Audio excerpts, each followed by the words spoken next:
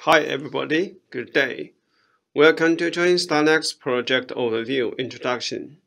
My name is Yong Hu, and I am from StarlingX team at Intel. Well, let's get it started. Here is the agenda for today. Firstly, we will have a quick glance at what StarlingX is about. Secondly, we could look into a bit more in depth with the high-level architecture diagram. The third, we would like to call out some features highlighted on StarlingX. Then we will quickly go through StarlingX project's roadmap along our development journey in past years. Last but not least, we are showing you all the contributors in our community. Okay, let's have a quick look at what StarlingX is from this page. First, when you access the StarlingX website at https://starlingx.io, you will see the introduction as such. There are a lot of words, but with that, we could capture a few keywords like cloud infrastructure for edge, no latency, and so on. In summary, we could describe StarlingX with the following 5 bullets. Number 1. StarlingX is a top-level project approved by OSF OpenStack Foundation in June 2020. 2. StarlingX is a hardened Kubernetes implementation, which was certified by CNCF. And it's also an OpenStack instance, which is optional to deploy based on your needs. 3. StarlingX can manage containers, virtual machines, parameters for tenants and user. 4. StarlingX provides a set of DevOps tools to manage cluster hardware, mostly x86 servers, OS, operating system, and cloud infrastructure. 5. StarlingX is an optimized solution on deterministic latency and performance for edge computing. Keeping the general description in mind previously we see. So let's move on, having a look at the high-level architecture on this page. On such a software stack, layer by layer, bottom up, on top of 86 servers, we are having a Linux distribution. More specifically, StarlingX integrates CentOS with either real-time kernel or standard kernel. Going up to the user space, we integrate a couple of dozens of building blocks from upstream communities, shown in orange blocks. These building blocks are running on top of CentOS host, which we call it distribution layer. Essentially, they are providing all kinds of services in order to lay the foundation for a cloud infrastructure. For example, IPMI will work with server PMC modules to provide very low-level hardware and software manageability. Ceph is deployed and serves storage for Kubernetes and OpenStack in the backend. etcd is the cornerstone for Kubernetes control plane. Docker is a fundamental part for any cloud-native infrastructure, no doubt. All the building blocks are playing the key role on StarlingX. Above, we just named a few. Moving on, you will notice there are a bucket of blocks in purple: host management, fault management, software management, configuration management, and service management. We call them flock services, and they are core modules delicately contributed by StarlingX community, other than utilized from other open source projects. For the details of these flock services, you can check out StarlingX online documents.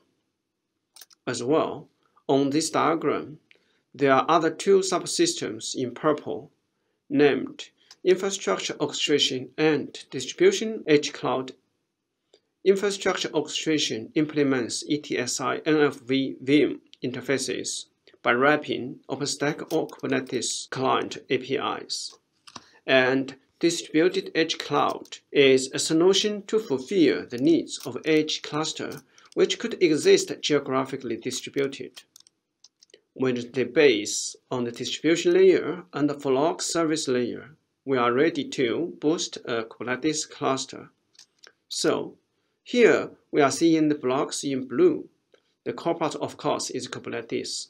And there are also a few other components which are leveraged to facilitate container images and applications. Up to this stage, StarlingX is having everything in terms of constructing a cloud infrastructure. As said, if there is a need, OpenStack services can be deployed with StarlingX by means of containerization. In another word, from Kubernetes point of view, OpenStack services are just a bucket of deployments, pods, services, etc., etc. In summary, this diagram presents how StarlingX is integrated layer by layer. Conceptually, hope it's helpful of giving you a whole picture about StarlingX architecture. On this page, we listed a few highlights or features on StarlingX project. First of all, StarlingX is validated infrastructure. In StarlingX, both containers and virtual machines are supported.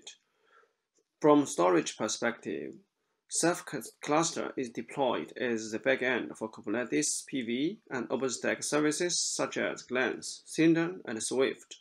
From hardware perspective, we also had Inter 1 gig, 10 gig NIC, TSN NICs, and several other NICs integrated and validated.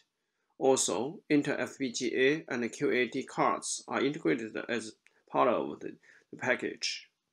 Secondly, for the edge computing use case, no latency requirements.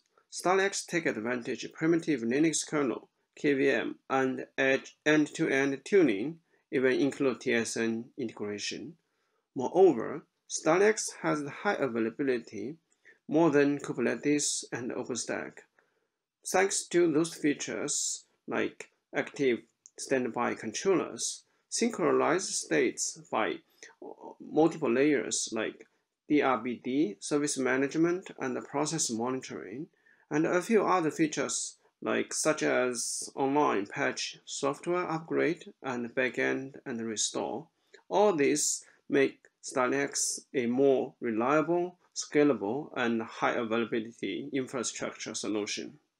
From previous pages, we have already known what StarlingX is and its architecture.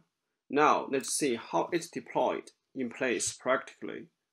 With StarlingX, we have 3 deployment options to fit different requirements in terms of resource demanding, capacity, scalability, and high availability.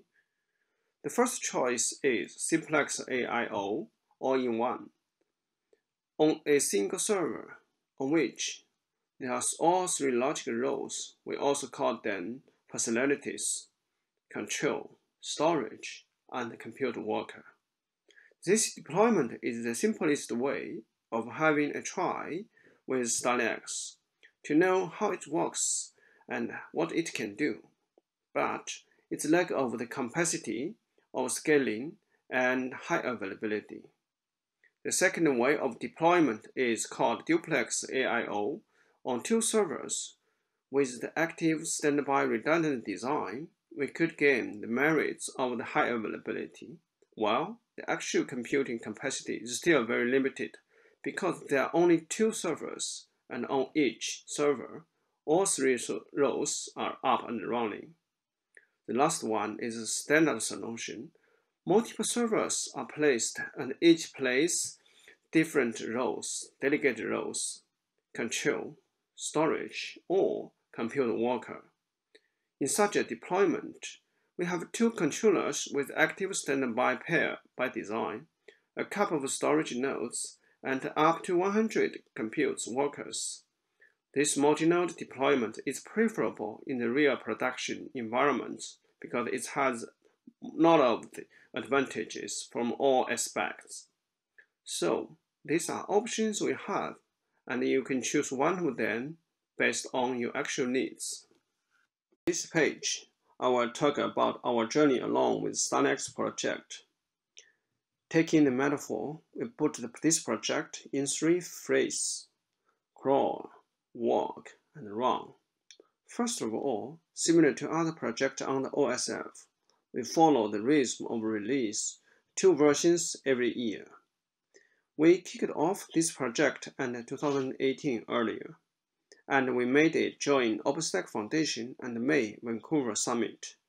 Later, 2018, in October, the community made the release 1.0. Moving forward to 2019, we made a leap on the architecture.